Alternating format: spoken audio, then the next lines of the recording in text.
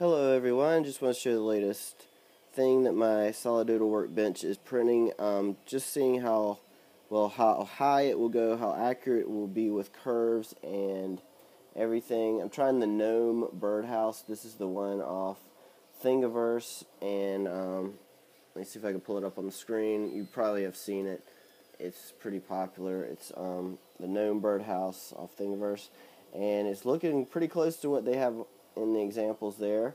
Really good. Nice support material right here was built into it, and I did multiply the size. I'm printing this at 1.5 times the size. So this is 1.5 times the size, 0.2 millimeter resolution, so it's super smooth.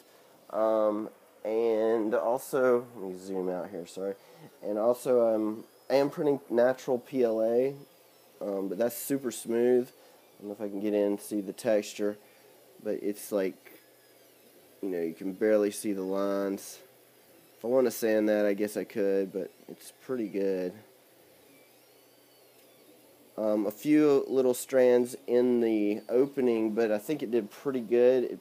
Like I mentioned, it pre-builds the support there. I didn't add that in slice or anything. It's automatically built into the design, so pretty good design. You can see down in there.